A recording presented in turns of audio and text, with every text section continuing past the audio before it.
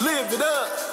Live like it's the night of your life. You got the right to live. So go and live it up. Live like it's the night of your life. Let's start the live it up. Start the live it up. Live like it's the night of your life. You got the right to live. So go and live it up. Live like it's the night of your life. Let's start the live it up. Start the live it up. I'm dangerous like tightrope. No talking, not that of a maestro. More like that lizard from Geico. When I lick, you go psycho. Downtown, I'm more famous than Michael. My game, I gave it to Tycho. Gene Simmons up my time. Whoa, got mind control. Damn control. Up to your spine and back down to your toes. Melt you, la mama, like pile mode. Hot like the summer. What's up, everyone? Welcome to the Xander Effect. I'm your host, Xander Dames. In entertainment news, John Mayers talks about his reaction to his ex's Jessica Simpsons' new memoir book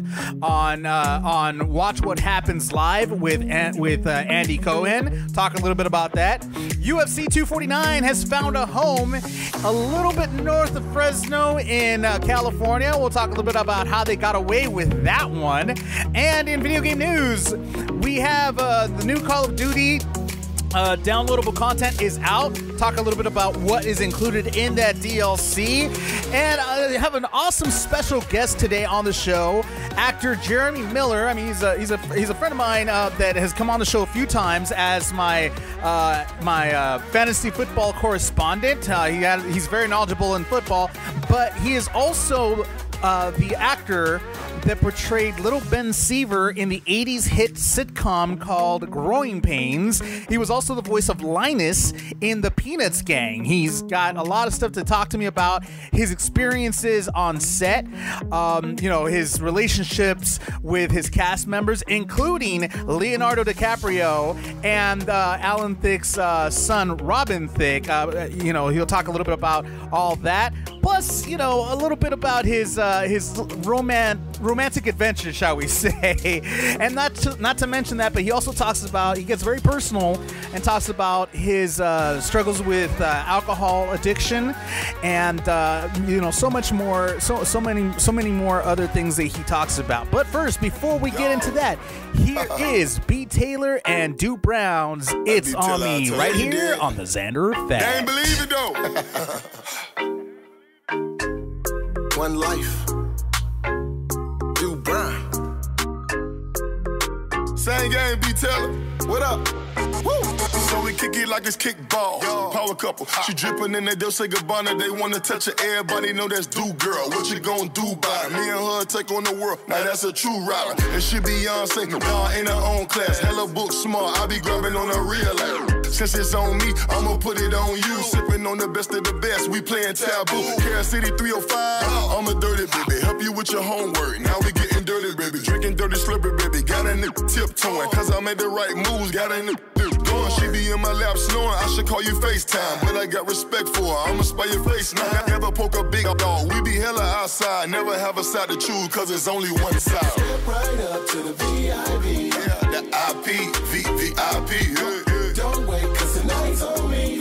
It's on me, baby, it's all on me. Yeah. Sexy models, champagne bottles. The IP, VIP. Got 2 models, need more bottles. I got a bottle and a model, got a bottle and a model. Go. Me and Du Brown make a lot of noise. Yeah, we them bad boys. All you ladies ain't got no damn choice. I said me and Du, bad boys. A flow where them girls at. Yo shop where them girls at. D money where them girls at. I'm trying to party where them girls at. Cause after the party, it's the after party. After the party to my hotel lobby. After the lobby till 5 in the morning. It's just me and you. Cause there's only one side. Step right up to the VIP. Yeah, the IP, VIP. Don't wait, cause tonight's on me. It's on me, baby, it's all on me. Yeah. Sexy models, champagne bottles. The IP, VIP. Got 2 models, need more bottles. I got a bottle and a model, got a bottle and a model. Go. Step right up to the VIP. IP, VIP. Don't wait, cause tonight's on me. It's on me, it's all on me. Sexy models, champagne bottles. IP, VIP. Got 2 models, need more bottles. Got a bottle and a model, got a bottle and a model. VIP, VIP. Don't wait, cause tonight's on me. It's on me, baby, all on me, yeah. Sexy models, champagne bottles. The IP, VIP. Got 2 models, 3 more bottles. Bottle when I'm out, got a bottle, there's only one side. B. Taylor. Yeah, the IP, It's on me, baby, it's all on me, yeah. Can never get enough of that song. That was It's On Me by B. Taylor featuring Du Brown right here on the Xander Effect. In entertainment news, John Mayer has reacted to Jessica Simpson's recently released tell-all memoir. It's called Open Book, and Jessica Simpson talks a lot about her life, her career, but she definitely talks a lot about her relationships and the things that happened in her various relationships right before she got married. Obviously, she's talked about Nick Lachey, she's talked about Tony Romo, but another ex that she also spoke about was John Mayer. We all know that John Mayer and Jessica Simpson dated for a while, and apparently he was on a virtual video chat with Andy Cohen in Watch What Happens Live, and Andy asked him about, the subject came up about the memoir, and John Mayer was very he really didn't care too much. I mean, he basically was like, he quoted Pee Wee Herman in Pee Wee's Big Adventure, and he says, quote, "As Pee Wee Herman says in Pee Wee's Big Adventure before the movie of his life is about to play out at the end, he's not watching the movie. And the reason he's not watching the movie, he said, he says, I don't have to watch it, Dottie, I lived it. And I think that's prescient here." So at the end of the day, John Mayer just sees it as, you know what, I was there.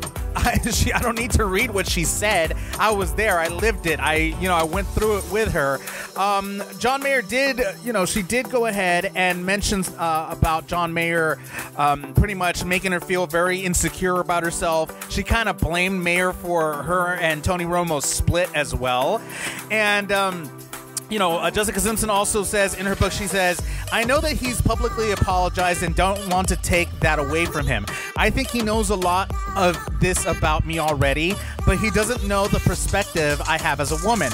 That was just in her 20s. So Jessica Simpson is basically admitting that, yes, Mayer did apologize for certain things, certain comments that he had made about her after the split. And, she recognizes that, but at the same time, she does make mention of what Mayer actually put her through. And again, Mayer is just like, well, I've already been there, so been there, know about that, let's move on. So, I mean, I'm sure that, Mayer's probably taking it a lot lighter than any of her other exes, or maybe the other exes are actually taking it the same way. They're probably like, dude, it's in the past. She's writing about the past. She, obviously she has something to say. She felt some way about the way we were together, and she's writing about it. So it is what it is. We were young, we were barely getting started in our careers. So it is, c'est la vie. It's over. It's done. We're older now, and it's in the past now, So it is what it is. In other entertainment news, so as promised, I went ahead and told you guys last episode that I watched the Big Show on Netflix, and man, I gotta tell you, that show was awesome. It was really cute. I wouldn't say it was the most hilarious, sitcom that I've seen. It had a lot of funny moments. The cast are very talented. I was actually pleasantly surprised at how talented Big Show is as an actor, because I had never seen him be in anything other than reality television when he was on Hogan's Knows Best, and he was only on there for like a brief one episode or so. And it was a pleasant surprise to see how he actually interacted with his co-stars, with the 3 little girls that portrayed his daughters and everybody else. And I enjoyed it. It was a very cutesy, very nice show to watch. If I were to grade it, I would have to grade it probably maybe anywhere from an A- to a B+ type of show, because it was really nice. It was really sweet. It kind of took me back a little bit to how sitcoms used to be, and the life lessons that they learned. So they grabbed a little bit of that. So I would actually recommend it to a lot of people to go ahead and take a look at it. If seeing as everybody's staying at home, go ahead and binge watch the Big Show show. I would recommend it for you and your family, especially if you have little ones. Definitely go ahead and watch it. I would have to say that the one that stole the entire sitcom show would have to be the little girl JJ. That girl is hilarious. She's a little hustler, and she's just comedy. I mean, you guys got to watch it to know what I'm talking about. So yeah, definitely watch the Big Show show on Netflix. It's currently streaming on Netflix, so check it out. And speaking of sitcoms, I had an awesome opportunity to sit down and, video chat mostly, and chat with former child star Jeremy Miller. He played Little Ben Seaver on the 80s sitcom Growing Pains, and he was also the voice of Linus on the Peanuts Gang. Got a chance to talk to him, and he had a lot of awesome things to talk about, a lot of awesome stories to tell me. But before we get into that, here is OBEK featuring Freedom, Sweat, right here on the Xander Effect. We gon' party. Whoa, I got your chick in my body. Oh, you know we bustin' on this morning. Whoa, y'all niggas hatin' and I'm sorry.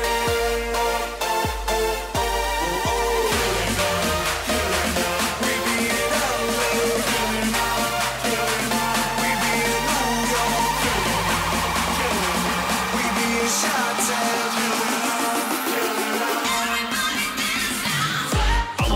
this meat up, I'ma roll this weed up. We gon' make the people sweat. I'ma move this party, I'm the grand finale. We gon' make the people sweat, sweat, sweat.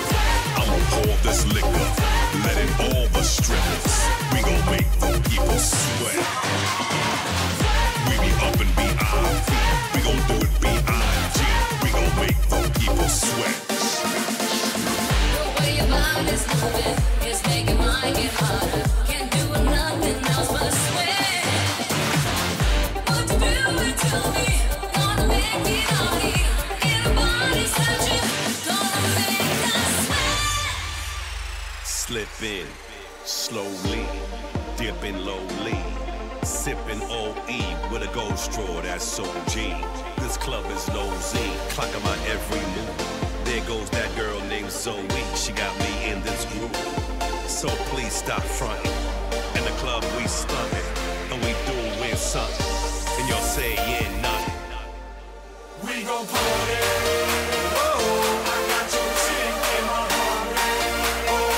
You know we bustin' on this morning. Whoa, y'all niggas hatin' and I'm sorry.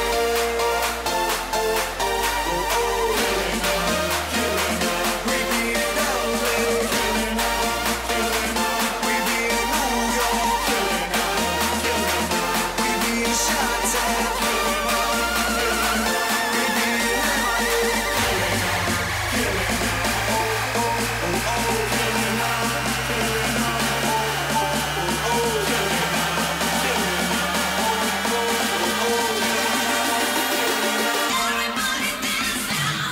I'ma move this meat up, I'ma roll this weed up. We gon' make the people sweat. I'ma move this party, I'm the grand finale. We gon' make the people sweat, sweat, sweat. I'ma pour this liquor, let in all the strippers. We gon' make the people sweat. We be up in B.I.P. We gon' do it B.I.G. We gon' make the people sweat.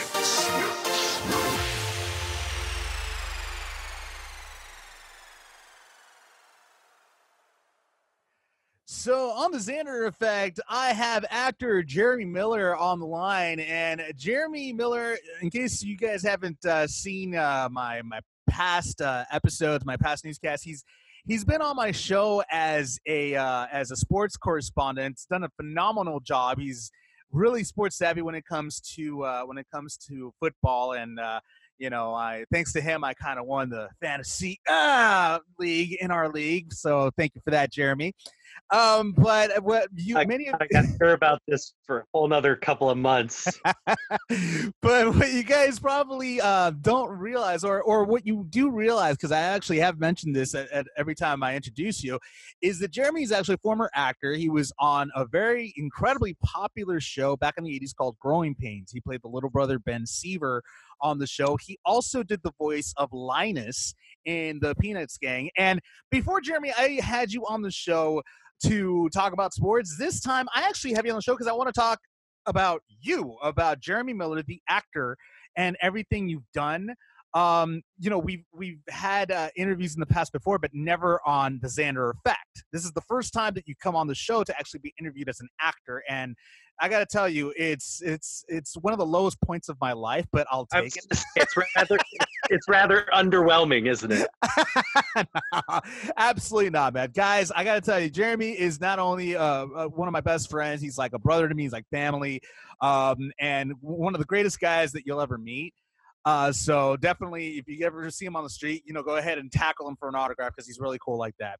But thanks, brother. I appreciate it. But aside from that, I got to tell you, Jeremy, your experience in Growing Pains was incredible. I mean, you were there since what? You were 8 years old, something like that? Yeah, we filmed for 7 years, so it was 8 years old to 15. So at that point, It was quite literally half my life. Well, I gotta ask you before we get into that. Before we get into how you got started there, and this might be a brief description of how you got into acting to begin with, because I mean, at 8 years old, there's not much that you had before. Acting. You kind of started at a very young age. But how did you get started into acting? How did you get involved in that? Well, actually, let me correct you there. I did start well before that. I actually started at 5. Oh, okay. That's when I began. It was really kind of random. My mom put me in singing classes, and I always loved to sing as a kid. And there was this little place out where we lived, or near where we lived, called Mickey Rooney's Talent Town. And Mickey Rooney had set up these little talent studios for kids to be able to go and learn dance and singing and acting and pretty much any sort of entertainment, art that they wanted.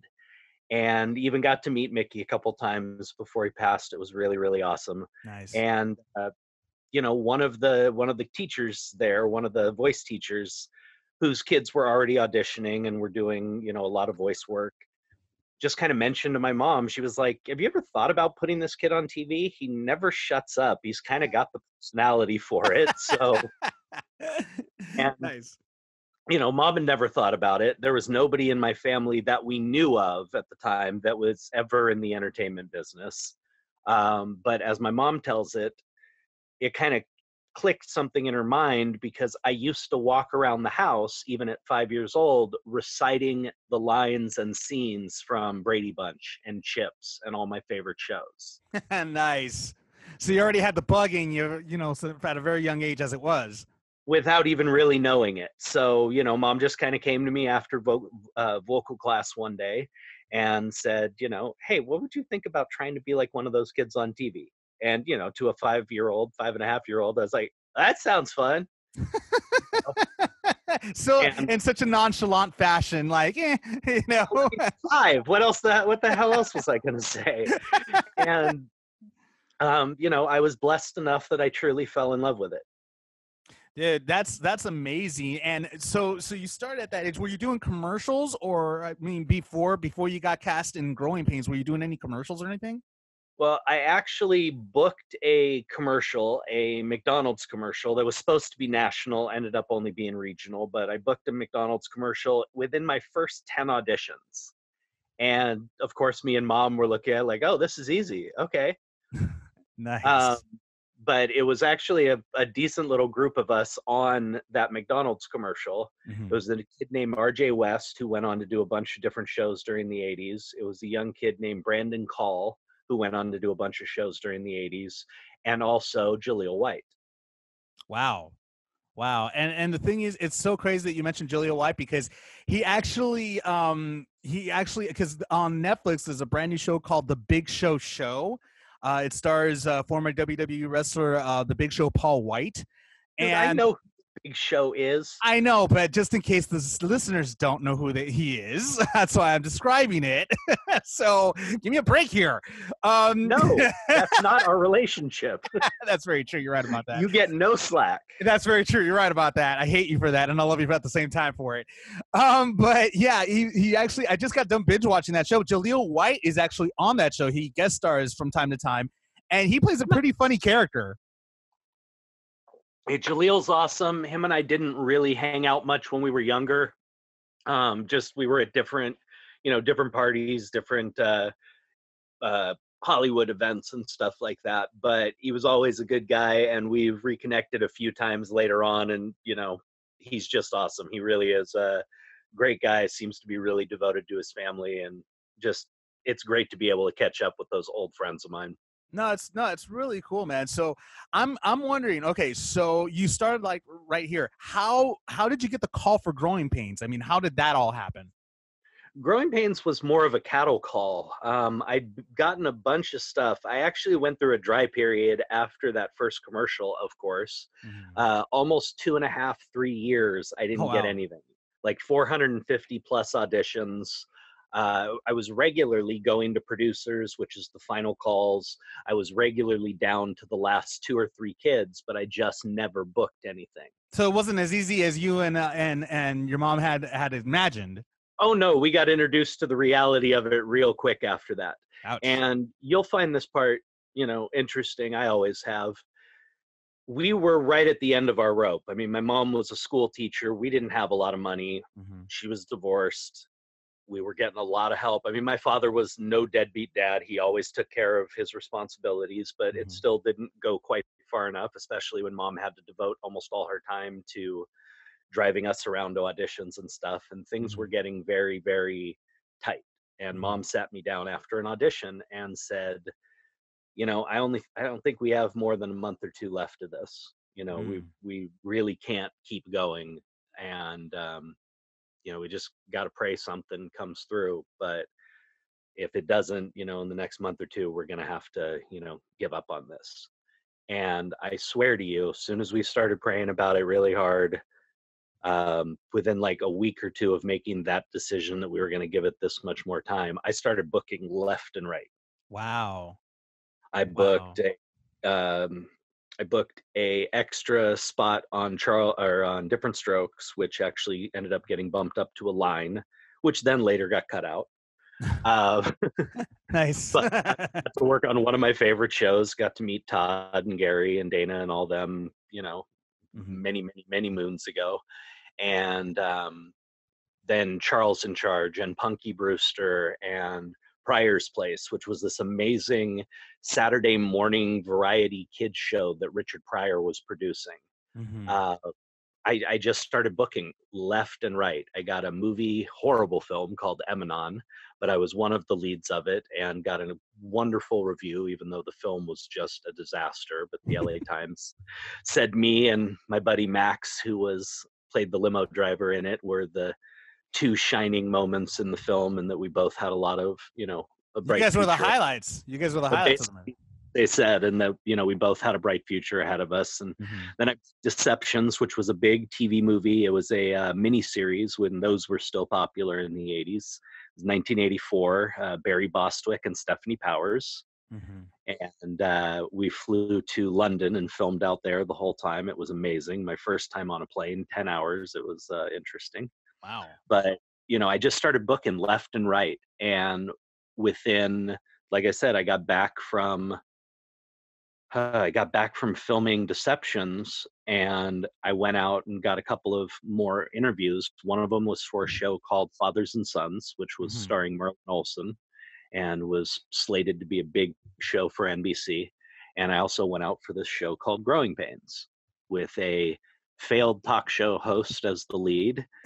And I'm just telling you where we were at the time. I ended up going to both. I went to producers on both of them, and then was requested to screen test for both of them. Well, when you screen test, you have to sign the contracts and get everything settled beforehand, or at least back then you did. So you couldn't screen test for two at the same time, and we had to make a decision. And I Oh, wow. basically, they basically told us I had both, and we had to make the decision. Oh, wow. And my agent, of course, wanted us to take the Merlin Olsen one. NBC was much bigger than ABC at the time. They were hot. Merlin Olsen was a bigger name, especially, Mr. Dad. He was the dad of the time. And Alan, was the failed talk show host in America, although, was an amazing talk show host up there in Canada. And everybody except my mother and grandmother wanted me to take the Fathers and Sons show. But my mother and grandmother had a feeling, and something in them told us that we needed to go with Growing Pains, and the rest is history.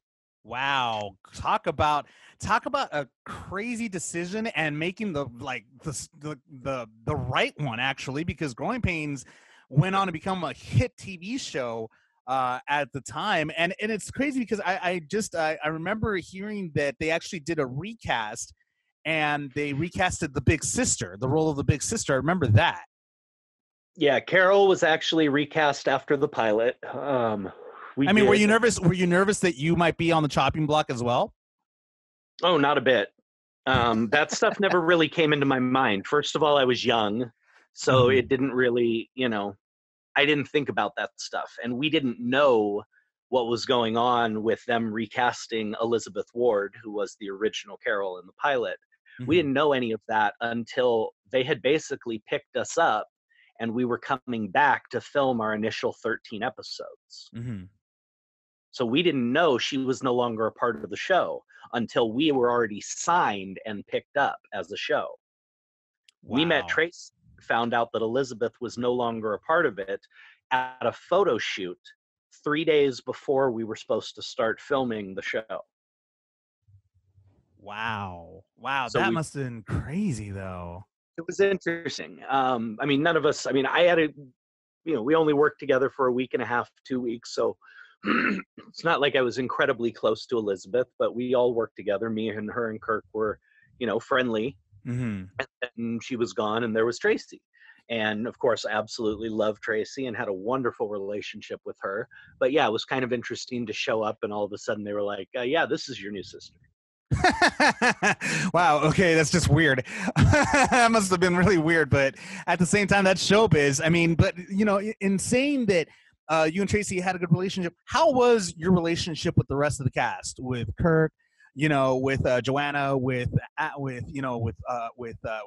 Alan, with everybody. How was your relationship with everybody? Because it would seem that you guys all had an incredible chemistry together on screen. How was it, behind the scenes? It was exactly the same. Nice.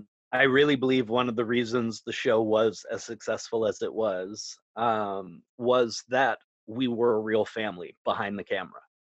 We really were as close as a family. Alan was a second father to all of us. Joanna was a second mom to all of us. And it wasn't just the cast. We knew the names of our Grips kids. We had met, we had a 200-person crew. We knew their families. We knew their kids. We were a huge family, and that came through. And, we always looked out for each other as well. That's amazing. That's really cool because you don't hear that often anymore. Nowadays you hear everybody just as soon as they yell cut, they all go their separate ways. Not too many people are that close, behind the scenes. So that's really cool to hear that. And, you guys were on the air for a very long time. How was it like growing up? Because I know, you were 8 years old, but then you started hitting your teens and that awkward time. Because I know Tracy, she hit the awkward time. She went through a little bit of issues behind the scenes that, had been reported before, that she had an eating disorder because of what was going on. Like, the body shaming that she was, that she was getting as well. And, everybody had their own issues. How was that like for you growing up, getting to, becoming a teen and just being around all that and, just all that type of experience? There was a lot of plus and minuses. I always tell everybody I wouldn't trade any of it at all. And I had my share of bad experiences, but the amount of incredible experiences and things that I got to do and lives that I got to touch over the years far outweigh any of the negatives. Now, does it mess with your head? Absolutely. Every school I went to, every school after Growing Pains started, as soon as I walked into the new school, every girl wanted to date me, every guy hated me exactly because of that. It was very hard to make friends. It was very difficult to know who was your friend, really your friend, and who was just kind of using you. It's a lot of social things that were very interesting and kind of hard to navigate.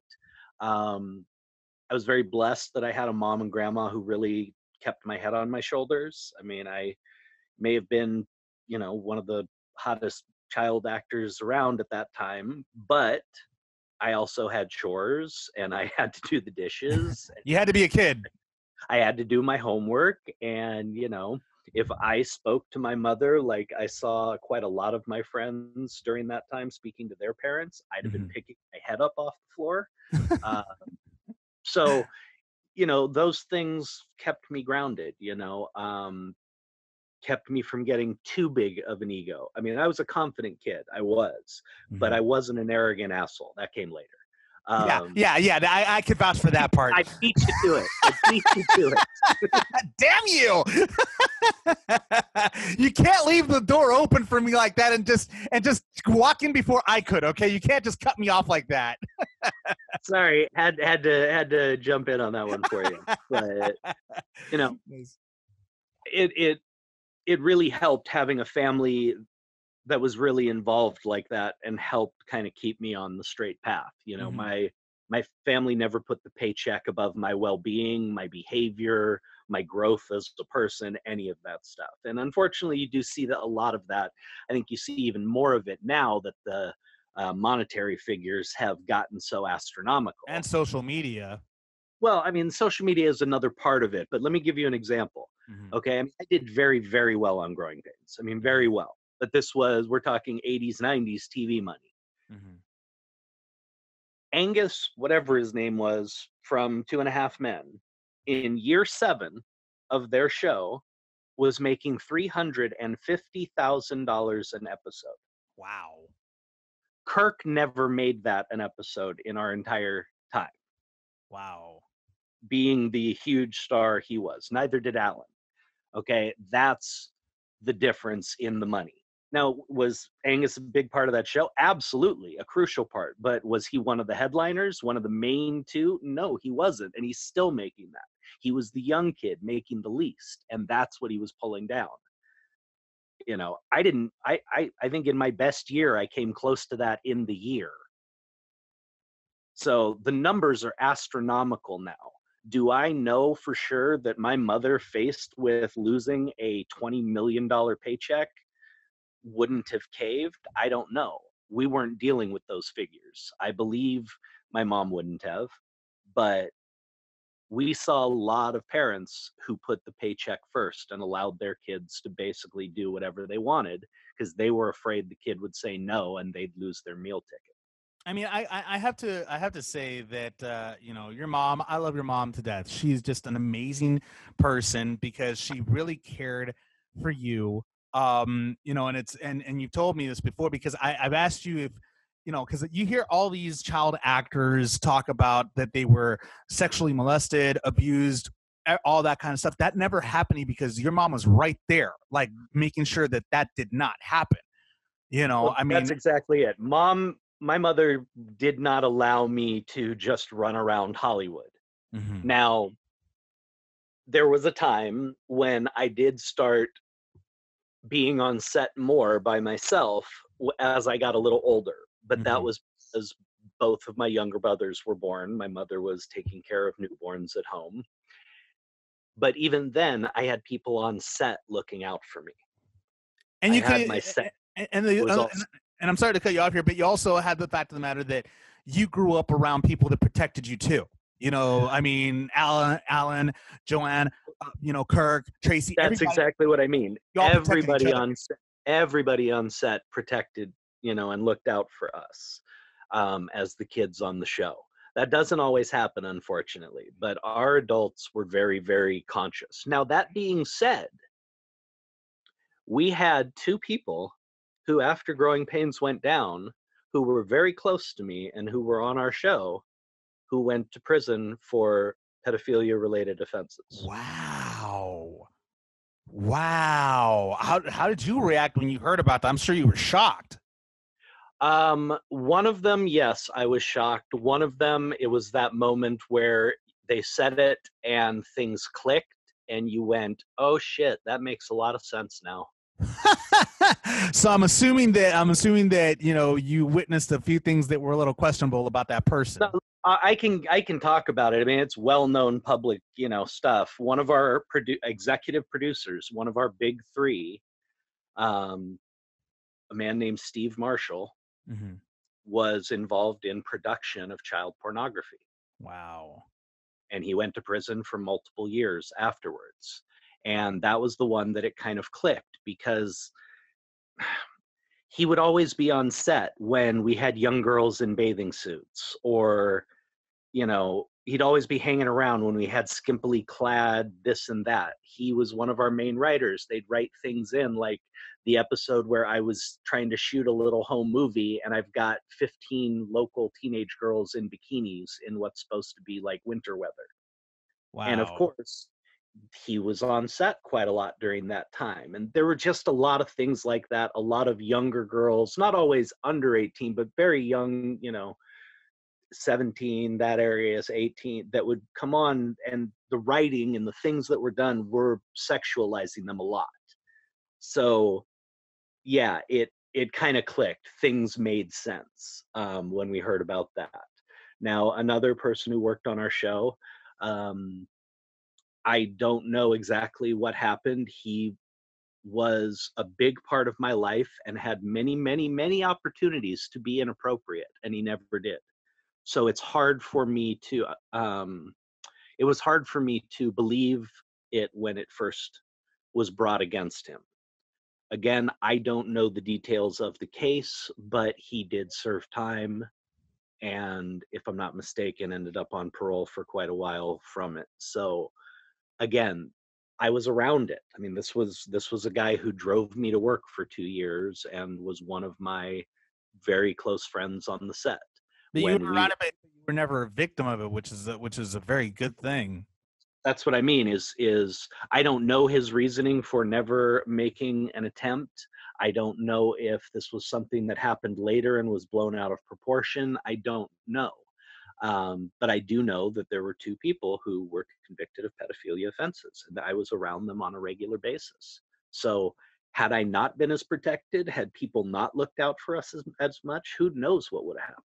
Wow, that's just disturbing to even think about, man. To be honest with you, that's crazy. But I'm glad that that you weren't one of those victims that I've heard a lot about in different stories from other actors. Unfortunately, I am actually a victim, but it was never with anybody in the industry. Yeah, well, that's what I mean. That's what I mean. And how did you deal with that other experience? I blocked it away as much as I could. And then later on, when it hit me full force around 18, 19, 20 years old, I dove to the bottom of the bottle. Yeah, that part right there was something that and I wasn't sure if you wanted to talk about how you got into that portion of your life. I'm an open book, you know that. I know, but I wasn't. I'm like, oh, I don't know. I mean, folks, for most of you, I mean, you have gone public with it, many times, that you are recovering alcoholic, and of course, I mean that I could understand why, the triggers, because most people that get involved in addiction, it's usually triggered by something, and obviously yours was triggered by a moment in your life where you were abused, and that's what triggered the alcoholism. Well, I'm going to get on my soapbox here for a minute. People want to say that, pot is a gateway drug, that this is a gateway drug, that that's a gateway drug. The fact is, the number one gateway drug in the world is trauma. Mm-hmm. Plain and simple. You want to talk to addicts, alcoholics, trauma is at the root of almost every single addiction. And the numbers state it. They show it out, they play it out. It is very clear. Mm-hmm. And that's very true. And that's very true. I mean, that's the reason why a lot of adult film actresses, you know, they get into adult movies, or they also get into addicted to drugs and everything like that because of childhood traumas that they had in the past. The majority of them, at least, statistically speaking. Statistically speaking, yes. And that's the same with addiction. It is the way that most of us deal with the pain of that trauma, is trying to find something to blunt it, to numb it. And, when you don't have the tools to deal with it properly, and, that's one thing that I have to say, being a child star in the business does not equip you with, is life skills and tools for dealing with things in reality. That's not really anything it prepares you for at all. And I believe that's one of the reasons why so many child stars do get so messed up and go down so many different bad paths. Yeah, I could imagine. But it really is. It was just easier. I mean, I couldn't face that pain. There was nothing in me at that point in time that could have even done therapy on it. I couldn't talk about it. Mhm. No, I don't So, doubt it. I don't doubt it. And I mean, it's something that's without a doubt very difficult for anybody to go ahead and be able to like express, you know. I mean, and you went through it, and I mean, at least you're coming out off of it a better person, you know. You dealt with it, and you know, you're trying for other things in your life, which is a really good thing. So proud of you for that, man. And I mean, you know, it wasn't all bad. I mean, also, like, you have great experiences being on that's growing why I pains. said there's nothing I would trade, for all the experiences I missed out on as a kid, or all the parts of my life that were not normal, maybe in a negative way. For every one of those, there's 100 other experiences, man. I mean, when I was 14 years old, I got to speak at the UN to 81 heads of state. I stood in front of world leaders and gave a 20-minute talk and speech on how we needed to protect children's rights across the world. And I helped get basically a nationwide, a worldwide pledge ratified by, I don't know, I don't remember how many nations it was. The only two we didn't get to sign was us and Iraq. But basically guaranteeing children's rights across the world, making sure they had proper health care, making sure that was a number one priority of governments across the world. How many 14-year-olds get a chance to do that? Very How true. many 14-year-olds get a chance to go every Christmas to different hospitals and brighten a few kids' days just by being there and passing out a few toys? And I mean, I never got the big kick out of meeting me. I never, except for meeting Stallone when I was 10, there's not an actor I ever really geeked out over meeting. It didn't Well, you impress. well, you also, but I mean, you also got an opportunity to also meet a lot of wrestlers too, because we're both kind of wrestling fans, so that's a lot of like when I hear the stories that you tell me, it's freaking awesome to hear this stuff. Because I'm No, like, those were the best. I hate you because you got to meet them, but the stories are awesome, you know. But I mean, Getting to meet Bobby Heenan, which yeah, is what really set it all off for me. We were filming the Kids' Choice Awards at Universal Studios, and I was one of the co-hosts. And of course, Bobby was one of the presenters on a few things, and basically the running bad guy throughout the show. yep, Hate to break anybody's mystique there, but Bobby Heenan was one of the kindest, gentlest, most wonderful human beings I ever knew. Um, and you can ask any wrestler, they'll tell you the same thing. And man, he started getting me backstage to all the different events to meet the guys. And anytime, Saturday Night Main Event would come to, the Forum or come to LA or any of the big events, and he'd make sure I had tickets, make sure I got backstage to meet the guys. I pretty much met everybody during the 80s. that's awesome. everybody except for Jake and Piper. Those were my two guys I didn't get to meet until much later. Well, that's really cool though that you got to meet them. But besides, here's switching lanes here for a second. Besides Growing Pains, you were also the voice of Linus on the Peanuts Gang. How was that? Like, how did you get casted in that? That again was just a random call, and it was one of my first voice auditions. I think I'd only done one or two before that, so it was my first time going into a recording studio, not having anybody to play off of, and just kind of reading a script into a microphone. And Lee Mendelson, who was basically the brains and the motivating force behind every Peanuts film and television show, his production company brought them all to television and life. He hired me on the spot, basically. He said my voice reminded him of the original Linus more than anybody he'd ever heard. Nice. That's awesome. I didn't know at the time the original Linus was a woman, so I'm not sure how I feel about that, but well, at the time you had a high pitched voice, so a lot of I was 8, yeah. so it's not. It wasn't like it's an insult. It was kind of like, well, you have a high pitched voice. Your balls hadn't dropped yet, so exactly. But no, it was quite an honor. I mean, it really was. As a kid, like any kid during that era, I was a huge fan of the Peanuts, and truthfully, to this day, it's one of the things I'm most proud of. I mean, along with Growing Pains, but it's just such an enduring, to be a part of such an enduring legacy like the Peanuts is really an honor. No, and that's awesome too, because I mean, it's like whenever I watch one of the movies, I'm like, oh my God, that's Jeremy. Like, it's so eerie to hear your voice. It's weird.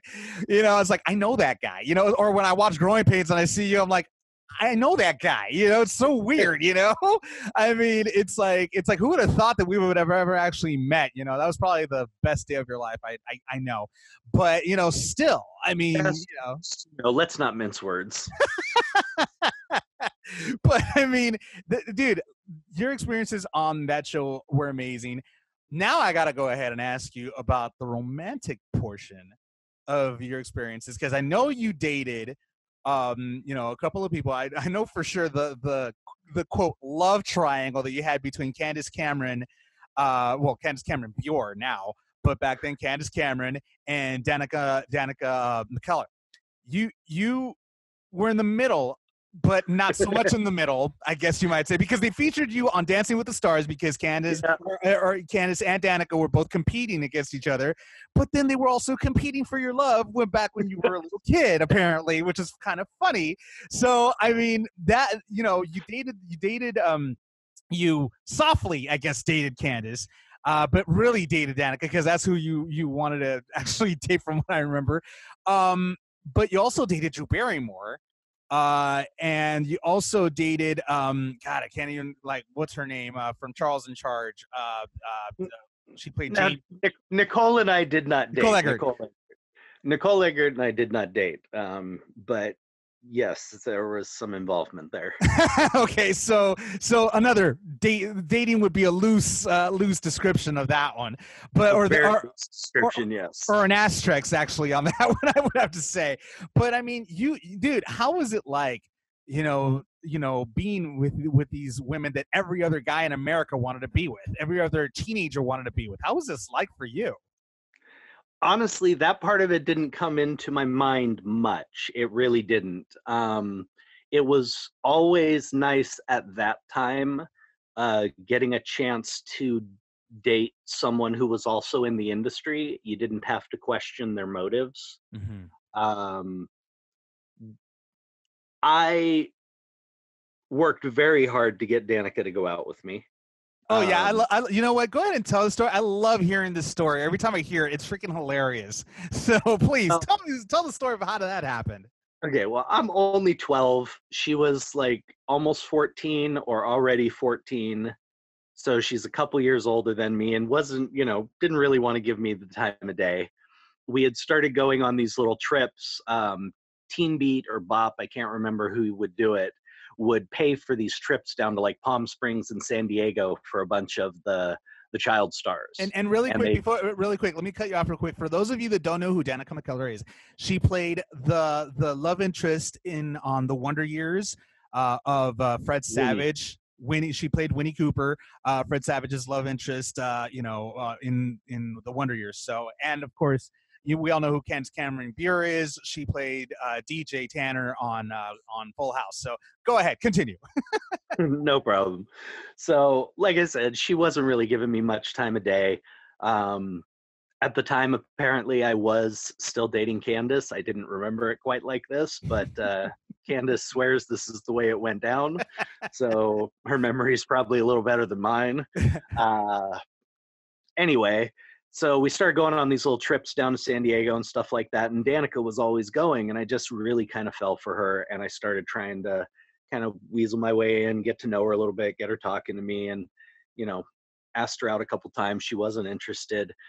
I was not going to be deterred. So this happened to be like 88, 89 area, right when Batman was coming out. The original Batman with Michael Keaton. Yeah. Original. And this was the biggest release Hollywood had seen ever.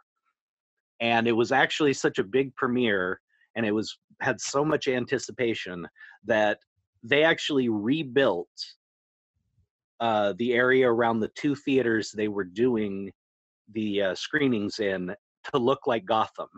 Wow. And that was in Westwood. And it was one of the hottest tickets in Hollywood. You couldn't get a ticket to this premiere. Mm-hmm. And thankfully, it was a Warner Brothers film. And I was like, oh, this is my shot. Yeah, because Growing Pains is part of Warner Brothers. Exactly. We were a Warner show. We were Warner the entire time. We worked on the Warner lots. I knew everybody in the offices. So I called up our PR department and I said, you guys got to get me tickets. I need 2 to the premiere. Do whatever you can, please. And sure enough, they called me back, 4 or 5 days before the premiere and told me I had the tickets. So I called up Danica and asked her if she wanted to go. She, of course, did. That was my in. And I, of course, put on the show. I rented us a limo and took us out to dinner beforehand. And we went to the premiere. We went and had ice cream afterwards at this little shop out in Westwood and sat and talked for another hour or so and really got to know each other. And, she kind of fell for me. I won her over. So we started. Yeah. So I had to put in some work to get her to go out with me. But when I dated Danica later, or when I dated Drew Barrymore later on, I met her at the premiere of Kirk's movie, Like Father, Like Son. Mm-hmm. And I was kind of her normal friend. Mm-hmm. At the time, she was still dealing with her addiction. She was still going out and partying. I wouldn't hear from her for like a week at a time. It was very worrisome, but she'd always call. And I think at that time, knowing what I know now, I was kind of that safe friend who she could come to and talk to. And then Drew and I got to see each other many, many times later on. And she's always been incredibly sweet. And except for the first time we saw each other, she's always remembered me. The very first time, I think she was still recovering a bit, and took her a while to kind of register who I was. But wow. But I mean, does she still, like, do you still keep in contact with her? I mean, she's, because I know that you still keep in contact with Candace and with Danica and everything. I mean, do you still keep in contact with Drew? No, Drew and I never really kept contact after, after we had broken up. And again, it was, this is kid dating. I mean, it really is. We'd get together occasionally. We'd talk on the phone all the time. I mean, it's kid dating. But after her and I kind of broke up, I mean, she was dealing with what she was dealing with. I had no clue. She went through her recovery period and all that stuff afterwards. We didn't really talk. So when I would see her out and about at events in Hollywood and stuff, I'd say hi, I'd go up and give her a hug, and we'd talk for a few minutes, but that was about it. We never really kind of, exchanged numbers to talk later or anything. Wow. Well, I mean, it's that like I said, that's definitely something that many guys no doubt envy about you, is that you got to date. I'm one of those guys. But not that I didn't, wasn't just infatuated with Candace or with Danica as well, but Drew being, you know, who she was, Firestarter being one of my favorite movies back then, and Poison Ivy. have seen what, dude, this is before Poison Ivy. Ah, but it was before, yeah. But you know, Firestarter and E.T. and all the other things she had done that I was a big fan of, she was, in my eyes, a real celebrity, you know, above me celebrity. And for her to pay attention, that was, you know, yeah, I was kind of blown away that, you know, her and I started dating and became friends like that. Well, that's really cool. I mean, but besides, you know, that big of a star that you were involved with, you also had a friend that is now a huge Oscar winner, Leonardo DiCaprio. He started in Growing Pains, and dude, how is that like to see him, like how much he's grown, like how big he got? It's really awesome. I mean, I will not say that any of us could have predicted this, but there was always something special about Leo. And I've told this story before. I am not in any way saying that I am responsible, that I helped coach him, nothing like that. But when he came on the show, me and our dialogue coach would work with him, because if you watch the first few episodes, he's very stiff. And he's not real natural, and he's just not coming across great. And, you know, we're seeing this funny, goofy, loose, laid back guy every day, and it's not coming through on screen. So we kind of sat him down and started just telling him, dude, we got to see you. We got to see you on the camera. And we started working with him, working on his lines, working on his stuff. And you can really see a difference right around the third, fourth episode that he did. It's just, he kind of takes off leaps and bounds. And it was just to watch that progression, and then after the show to watch him, you know, to just boom. I mean, I was in the trailer. We were in our school trailer doing our schooling for the day when he got the phone call that he had booked This Boy's Life, the Robert De Niro film. Wow. And I mean, he literally leapt about 4 feet into the air, into my arms, and was like, I got the De Niro film. I got the De Niro film. That's really cool, though. That is just so amazing. And to see him go on, I mean, was just incredible. I mean, I'm a huge fan of his work. I really am. You know, Titanic helped bring him huge fame. It happens. Romeo and Juliet, too. Well, it did, but Titanic really put him on the map. Yeah, it really did, yeah. I personally feel it's his weakest performance in anything he did, and I didn't really enjoy it. Everything else he's done, I absolutely adore. The man's brilliant. I thought one of the biggest travesties in Oscar history is the fact that he did not win Best Supporting Actor for Gilbert Grape. His performance in What's Eating Gilbert Grape was not only on par with Dustin Hoffman's Rain Man performance, in my opinion, it surpassed it. And for him not to have been rewarded and acknowledged for that performance was an absolute travesty.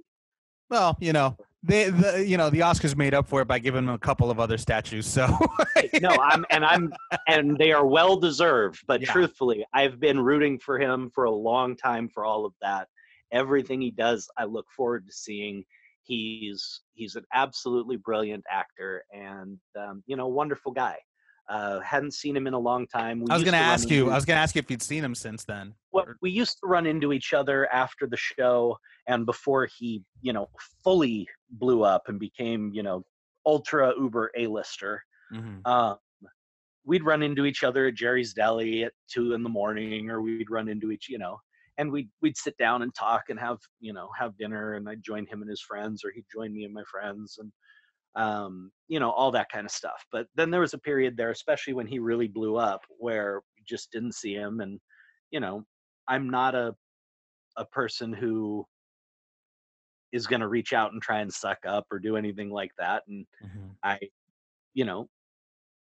didn't see him making an effort to reach out, and it wasn't a bitter thing or anything else. It's just because of the status he had achieved, I'm not going to make that first move and put it into his head, why is he reaching out now? Of course.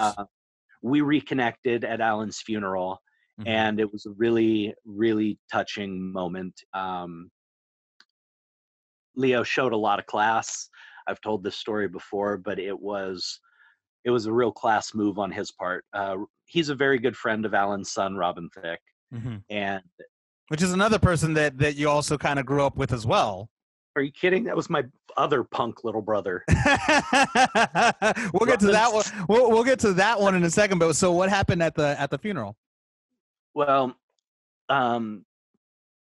again, Leo's good friends with Robin, so it wasn't just that he was a part of Growing Pains that he was there, but he's also a family friend, and he was there for that as well. And I believe Robin and a couple of others came to him before the funeral, and because of his status and who he is, they asked him if he'd like to get up and say something.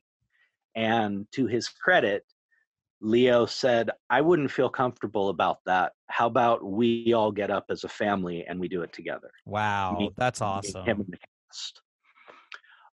That was a class move. That was a really class move. Very much so. I respected him greatly for that. On top of that, he told a story about Alan, which I didn't know. And I did know the first part of it. Right after the show, when Leo was getting really big, he gave an interview where he really kind of disparaged his work on Growing Pains and being a part of it, and basically said that he was embarrassed to have been a part of it. Wow, that's really messed up. Yeah. So there's a little bit of hard feelings about that. And when we were up on stage, he told a story, and it's not something anybody else knew. After that happened, Alan wrote him a really long letter and basically checked him and just said, hey, I don't know who you think you are, but you need to remember your start, and you need to remember what got you where you are now. Very the true. people who worked with you and that you owe that respect to. And he laid it out for him. And apparently it really hit home with Leo, and he kind of changed his outlook and realized he was kind of being a little arrogant, and it really hit home with him that Alan did that, and it changed his behavior and his outlook, and he kind of apologized to all of us for having done that.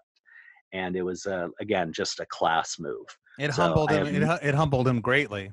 Absolutely, it humbled him, and that's the kind of magnitude Alan had. It really is. I'll tell you another story about the funeral. Bob Saget is one of Alan's oldest friends, and Bob got up at the funeral and he said, the fact is, I was in a lot of rooms with a lot of people. De Niro, Pacino, doesn't matter. When Alan walked in the room, he was the coolest guy there at all times. He seemed really cool too. And that's who he was. And he had that magnitude. He had that love for all of us, and that respect we all had for him, that he had the ability to reach out to Leo and say, dude, what are you doing? That's not right. And to his credit, Leo took that to heart. So that's really cool that at least he recognized it, and he realized it, and he got humbled from by Alan, and that's an amazing story. But I mean, Alan, I could tell that he was the coolest cat that that was in the industry, and really nice guy too from the stories you told me. Does the apple fall far from the tree when it comes to Robin? Robin's awesome. Him and I don't, talk a lot. We're not really, really close or anything like that. But we grew up together. He was on set all the time. Mm-hmm. Being close, at least to my age, we always palled around. As I've said, but him and I were frenemies because we were always competing for like Candace's affections, other girls who were on set and stuff like that. Nice. But his age, he was basically the same age as my little brother. So at the time, I always just looked at Robin like my other punk little brother. And we were always friends, and he's a great guy. He really is. He's had his issues, all that other stuff, but the guy I know, he's always been a wonderful guy to me. He's very sweet, and he was a good guy to be a buddy with back then. And that must be crazy to see how Robin Thicke has kind of blown up in the music industry, over the years. I mean, did you ever imagine that would happen with him? Yes, not shocking at all. Well, like follow like because I know that Alan was involved in a lot of jingles and a lot of music scores for a lot of TV shows, commercials, movies. Yep. Theme songs, etc. Alan was a singer. He plays sax. He plays piano. He writes music. Robin's mother was Gloria Loring, who was a singer in the 70s and 80s. Did a lot of classic, beautiful love songs and all this other stuff. He comes from a musical background. He was raised with it. It's in his blood. And truthfully, when I'd go over to their house and him and I'd hang out, I can't remember a time when he didn't have a keyboard set up in his room that he would be messing around on. Wow. Well, then it wasn't that surprising. He was always singing. He was always singing. He was always playing music. In fact, he was on our show a few times. And the last time he was on, he was playing one of the lead singers of a boy band that I was trying to manage. And it was him and Brian Green and one other guy. Wow, that's crazy. That's awesome, though. That's pretty cool. Like these stories are amazing, Jeremy. I mean, but besides Growing Pains, first of all, I want to ask, how was the last day filming the final episode of Growing Pains? How was the cast? How was the feel, the emotion that was the aura, on set when you guys knew you were filming your final episode? Because I mean, the other character, the not too talked about character is Ashley as well. She's somebody that many people, because she showed up as the baby. She's the one that was born later on, a few years later. And not many people really give her, credit or pay attention to her, especially when it comes to reunions. They really don't include her. And I know that you've shown a little bit of it kind of upsets you a little bit that they don't include her. It pisses me off. I've been the one, fighting to make sure she's included in this stuff from the beginning, and it just never seems to happen. Ashley was a great part of the show. She was a wonderful addition, an absolutely adorable young talent who has grown into a phenomenally talented young actress. She's got a brilliant role on Blind Spot. She's one of the most popular characters on there. Mm-hmm. She's an amazing actress, and it's just a joy to see how far she's come. But yeah, she's never been included by most news outlets or fans or anybody. I don't know why they don't associate her with us as much. I personally have always, every reunion we've done, every interview we've done, I'm always trying to ask the producers, I'm always reaching out to Ashley and trying to get the producers to bring her out as well. It just never seems to work out. But I think, and this is just my theory. I think maybe it's because, people were so used to just U5 that, when the baby showed up, when Ashley came into the picture, people were more like, but we're so used to U5. Now it's U6. It's something that, that maybe the audience never got accustomed to at the end of it all. Which is very possible because she was, only of that age for the last 2 years. Mm-hmm. She was a part of the show for the 6th season and 7th season. So that is very possible, especially because those were not our strongest years. So I can see maybe our fans have tried to block those years out of them. I know I have. I try to. I mean, I'm not being mean. I'm not. But that last season in particular is not something I'm proud of. But how was the feelings, the emotions when you guys knew you were pretty much, this is it, this is the final episode? How was that like? Well, let me give you the pre-story to that. Is we didn't know it was our last episode at first. Oh, wow. 1 month before we're supposed to shoot that, they came to us for our final episode of the season. It was going to be this big, intricate fantasy episode where Chrissy has this dream and we enter the dream. It was awesome, dude. I was going to play the troll in her dream, the troll under the bridge. Nice. And they had me, I got to go and meet Rick Baker, special effects master, genius, legend, Rick Baker, and do a latex casting for my latex, face and all the different things. So they were setting it all up, and we went on a 2-week hiatus before we were going to film this. And over that hiatus, we got the call that we weren't being brought back. Oh, man. And our producers had to adjust and write a final episode show. Oh, man. Oh, that must have been heartbreaking for all of you. Literally right up until the end of that, we thought we were getting an 8th season. Wow. And how was it filming the final episode? It was brutal. Filming the last episode was emotionally brutal.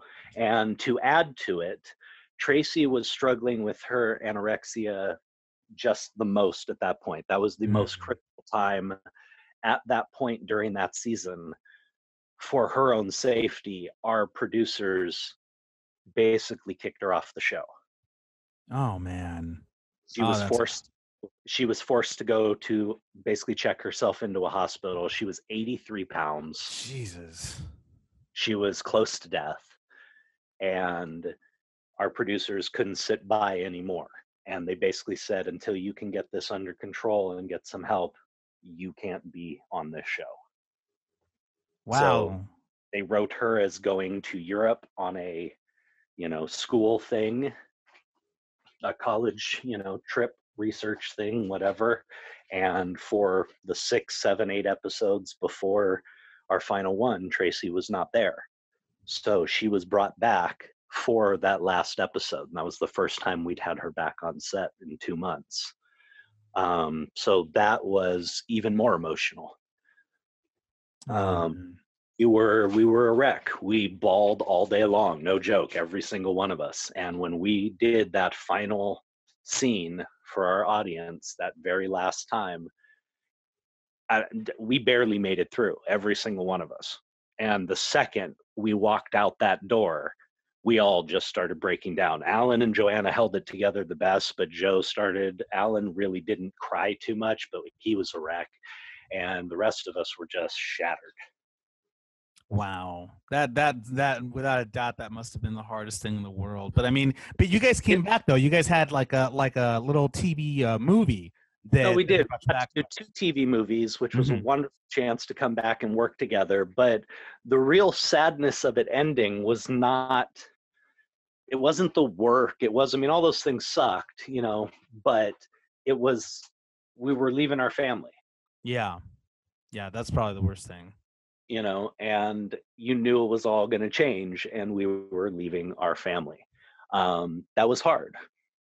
So, but I have a question. I'm wondering, when you guys did the 2 TV movies, did that serve as some sort of was there anything unresolved, and those 2 TV movies served as some sort of closure for the show, or was it just, did you feel that it was just a continuation of something that you felt that you had already put to bed? No, I thought it was a nice continuation. I thought they did a decent job at showing, a growth in the characters and where they were now. And I thought it was something that, the fans definitely enjoyed and connected with. And for us, the show didn't end as amicably for some people as it could have. It's a well-known fact that during the last year or 2 of the show, Kirk was really going overboard with his faith at that point. He had cut most of the people who did not believe how he believed out of his life. And he just wasn't interacting with us at all anymore. He wasn't really a part of our lives. That last year, I was really the only one on the set he still talked to. And when we went to Montreal to film the very first reunion movie, the first day we were filming, as happens in Montreal, it was bright and sunny and no problem. And 5 minutes later, it was pouring. So all of us, everybody grabs cameras, grabs equipment, and starts running the vans. And we basically are just sitting in this van for like 15 minutes waiting for the cloudburst to go away. And Kirk took that opportunity to kind of apologize to all of us about his behavior those last couple of years. Really took the chance to say, I screwed up. I didn't understand what my faith was about. I was not being a loving, kind person to you guys. I wasn't there for you. I turned my backs on you, and I'm sorry. Well, that was really And cool. it was, I know for me and for most everybody in the cast, at least at that moment, everything was let go. It was any hurt that had been there before was just evaporated at that point. That's really cool though, because I mean, he ended up, making amends with everybody, which is really, that hardly ever happens. So that's really cool that he was able to go ahead and, really mend his errors, and everybody was able to accept him for that and be cool with him about that. But I mean, after the show ended, after the two reunion episodes were done, I know that besides besides being an actor, you also went to culinary school, and you're a chef. Which, by the way, folks, let me tell you this much right now: I've eaten his food. I swear, I mean, if I wasn't a straight man, I'd marry him. I'd marry him just simply for the food, because it's freaking phenomenal.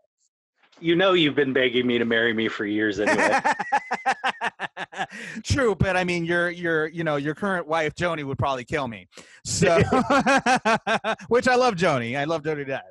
So, and I don't want to ever anger her, because I've heard stories about her, and I'm afraid of her. She's the one to be afraid of. People are often afraid of me. I'm like, no, I'm not the one you need to watch out for. No, and Joni, man, I got to tell you, the woman that you chose to be with you for the rest of your life, she is just an amazing woman. Joni Miller, she's an amazing human being.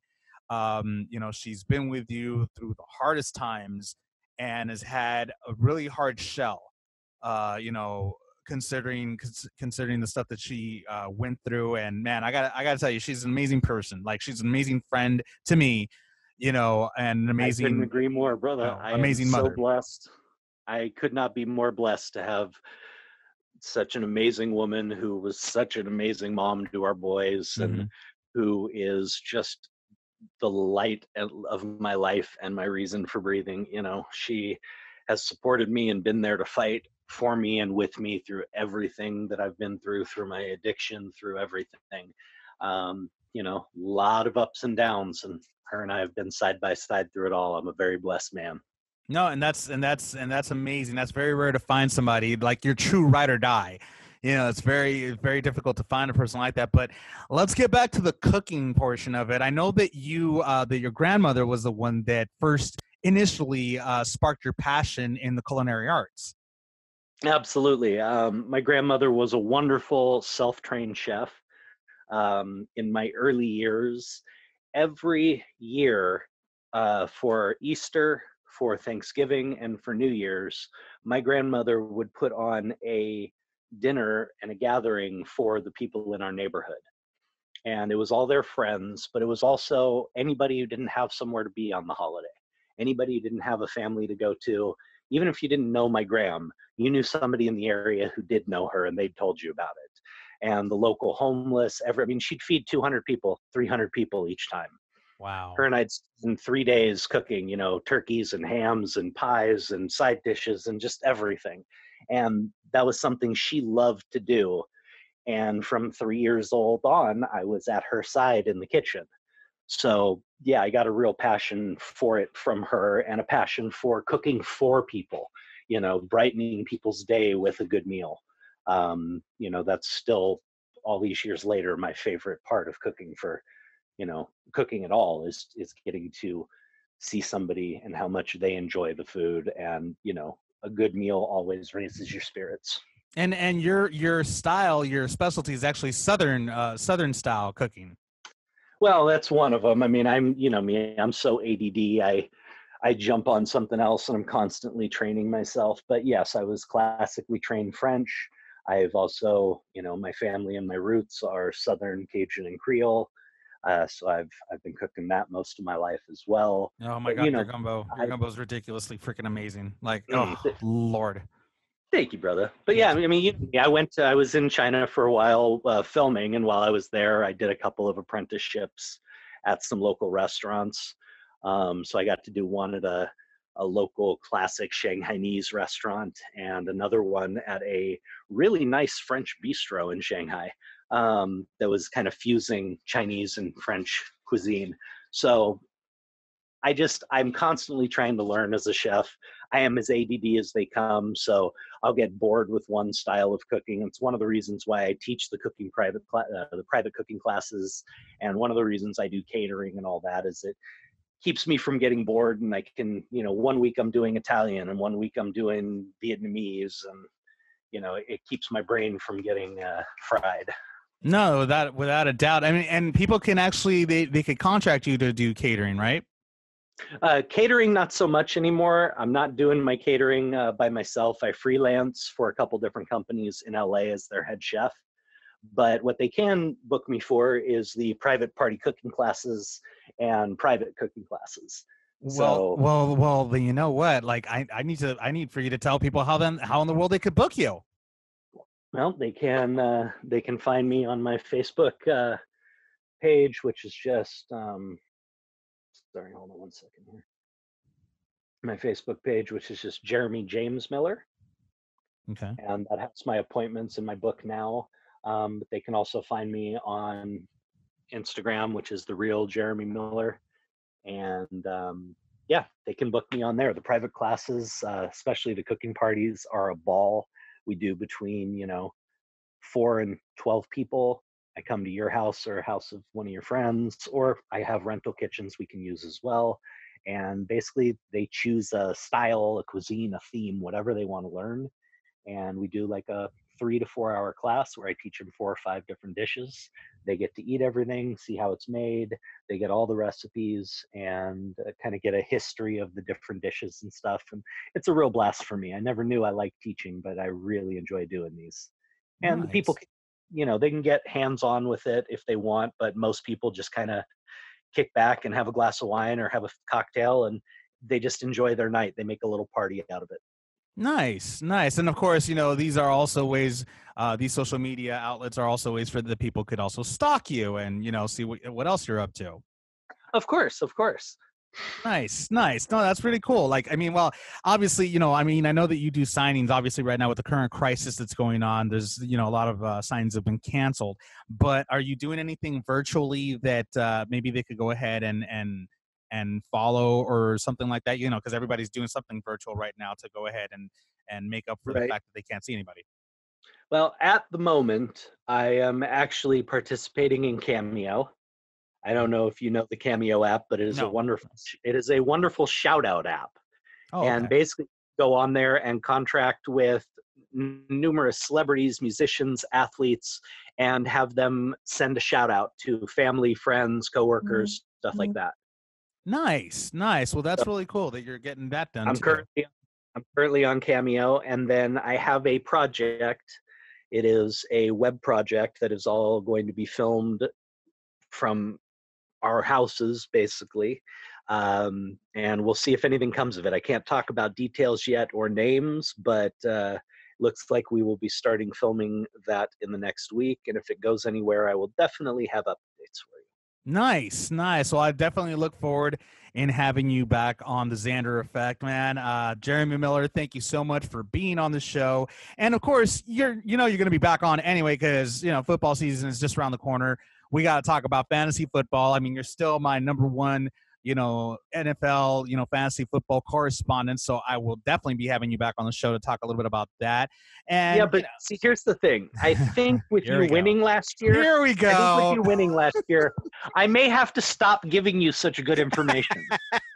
Well, you gotta admit that the whole reason why I won, besides the fact of the matter that I'm that damn good, is also because you went into auto draft in the middle of our draft.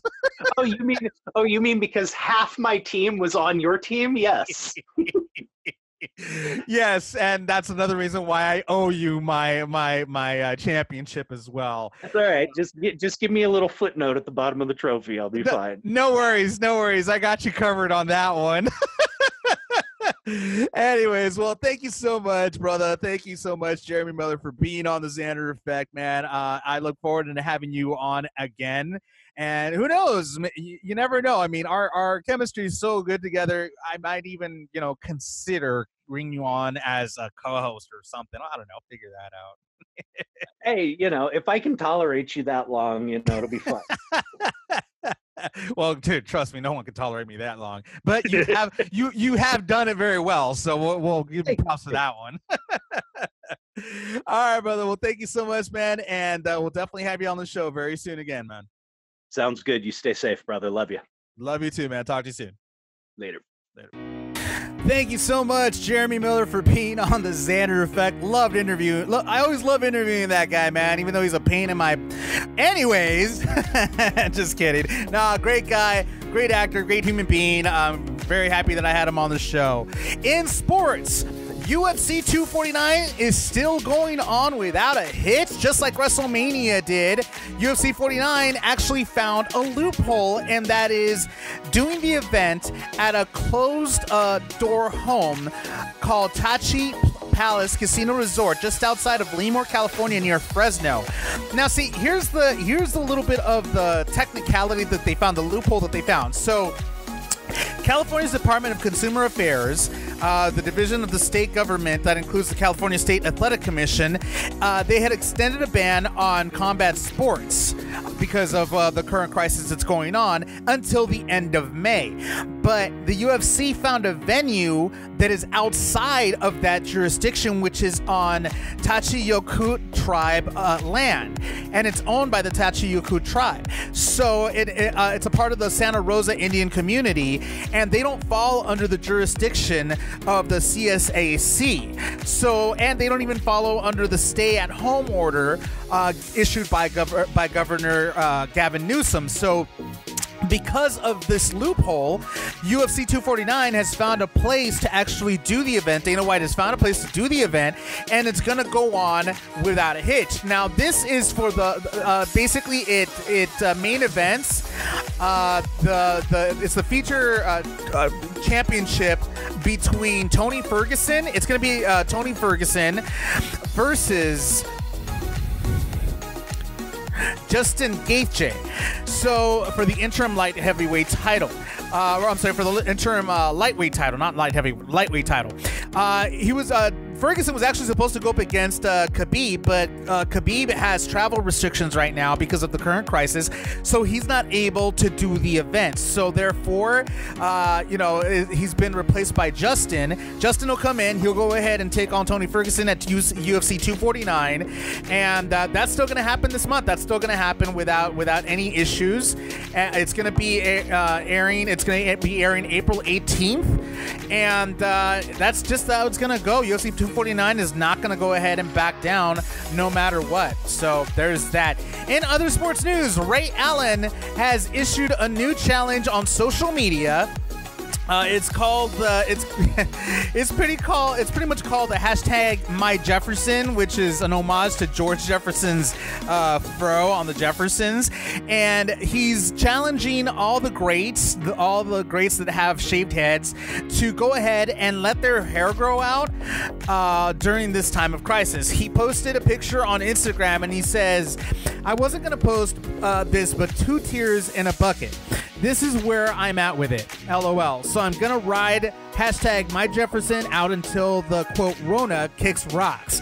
For those of you that don't know, I have cut my own hair my whole life, so it's been hard not to put the clippers to it, but when I look back at these pics, I will remember the Rona. LOL. Fish don't fry in the kitchen, beans don't burn on the grill. Took a whole lot of trying just to get up that hill. Now we're up in the big leagues, getting our turn at bat. As long as we live, it's you and me, baby. There ain't nothing wrong with that. I nominate all my bald or going bald brothers to let it grow. Y'all know who you are, LOL." And so he nominated a whole bunch of people, including Shaquille O'Neal was part of was part of that whole group of people. LeBron James was also in there as well, and yeah, he's just having all challenging them all to grow their hair out during this crisis. That was kind of funny. So we'll see how they all look with hair, because I've never seen any of these guys with hair. So that's gonna be interesting to see them with hair. We'll see how that goes for them. Up next in video game news, Call of Duty Modern Warfare has the season 3 has dropped. I'll go ahead and give you guys details on what comes with the season 3. But first, here is Quest Cross. She Got It right here on the Xander Effect. What you wanna do? What do we do?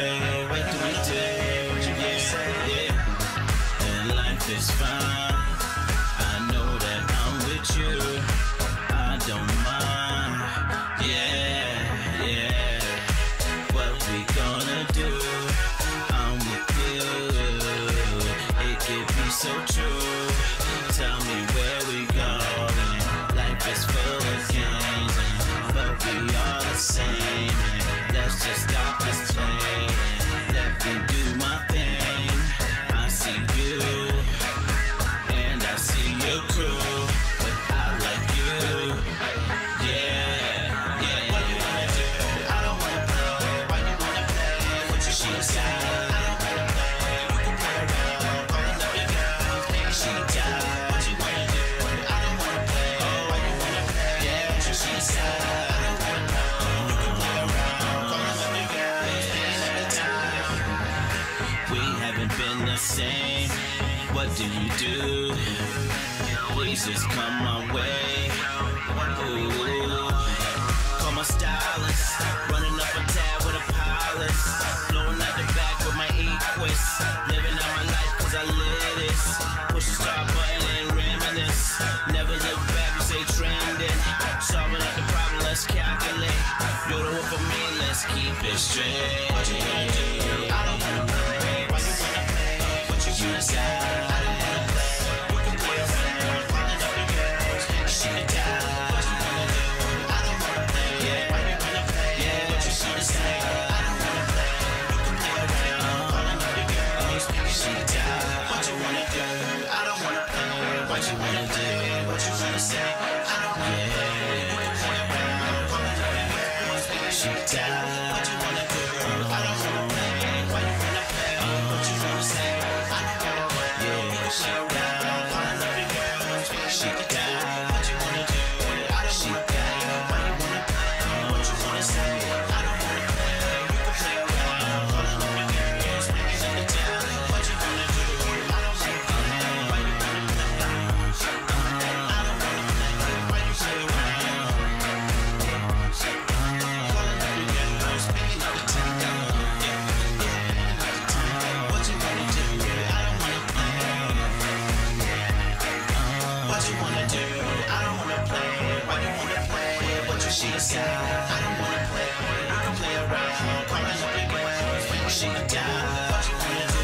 I don't wanna play. Why you wanna play?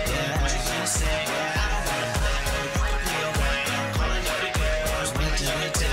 What you wanna do? What do we do? What do you wanna say? What you wanna say? I don't wanna play. How do we round? What do we say? Maybe another time. Yeah. What you wanna do? What you wanna say? Hey yo. Hey yo. Hey yo. Hey yo. Hey yo.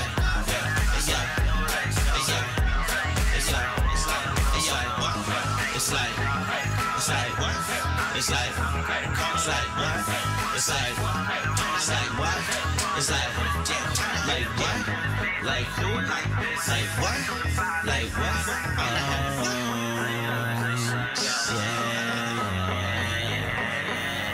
That was Quest Cross. She Got It right here on the Xander Effect. In video game news, brand new Call of Duty Season 3 Battle Pass is here. It features Alex and Echo 3. Those are the new operators that are featured in the Battle Pass.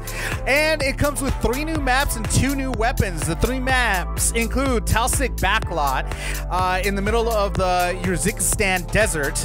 So it lies in an urban city, so in a construction project type of area. It's actually a pretty interesting map. There's a lot of really cool spots where you could go ahead and sit out and be able to take people out when they come through. The other map is OBEK Sawmill.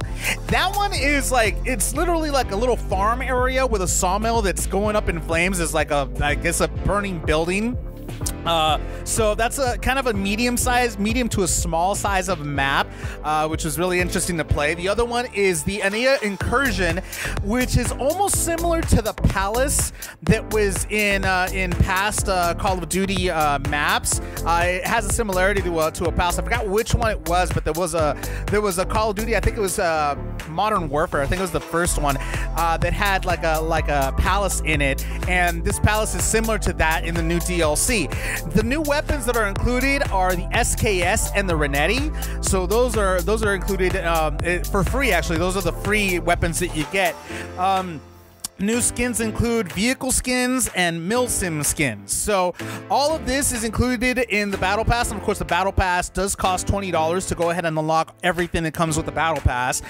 So you guys might want to go ahead and check that out. So far, the game is playing pretty good. I'm still a little upset as to what happened over the weekend with the Double XP weekend and how Activision's servers were still down. I still have not yet received a response from my tweet because that was the only way to get a hold of them. So that goes to show how much they really care about their players. So there's that.